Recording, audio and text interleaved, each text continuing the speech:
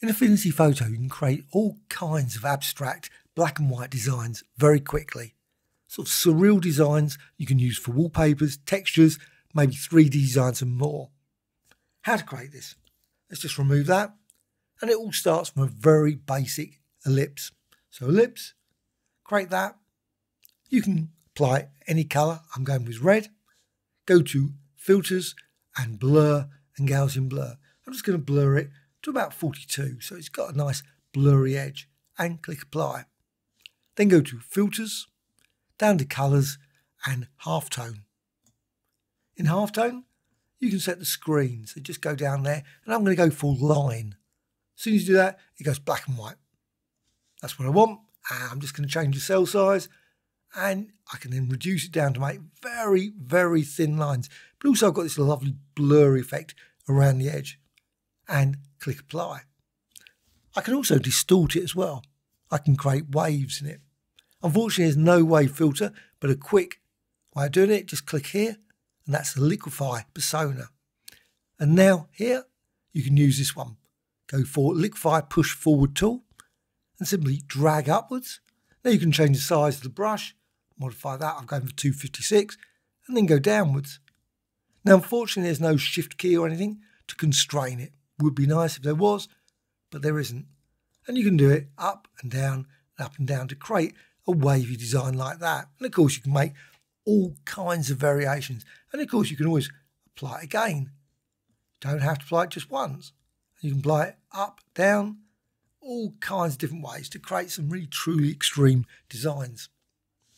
And then click apply. So with that, you can, if you want, simply just hold down the Alt or Option key and drag and duplicate it. It actually works really well if you just sort of combine it. So at certain points, looks pretty good. Go there, and you can see you can create a very intense background texture design very easily. Also, what you can do, you can use this design maybe as a displacement map as well in the filter displace. It's really useful, say with an image. So any image, say one of these ones, simply use that, and you can see there I've got a background using exactly the same sort of thing, that sort of design. Simply with that, go to filters, distort, and then go down to displace. And here you can then load the map from layers beneath, and you can see now you can create a lovely distortion design very quickly in Affinity Photo. Click apply. But let's go back to that now and undo. So got this. With this design, I want to create a pattern. So how to create a pattern? Well, just go over here, rectangular marquee tool. So rectangular marquee tool, just drag over this. Now you could add a feather in, that's perfectly reasonable, but I've got 0 set in there. With this, I can now go up to layer and new pattern layer from selection. That creates a selection just based on that.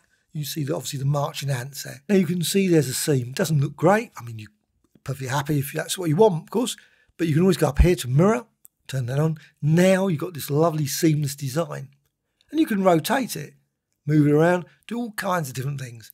Also what you can do is you can distort it. You can use filters, distort, maybe use mesh warp. That's really good. Also another option, go for deform. So in deform, simply go up here, and I would suggest use similarity. So select that, add some pins, and now just distort it. And as you do that, you can see what happens. The whole design will change like that.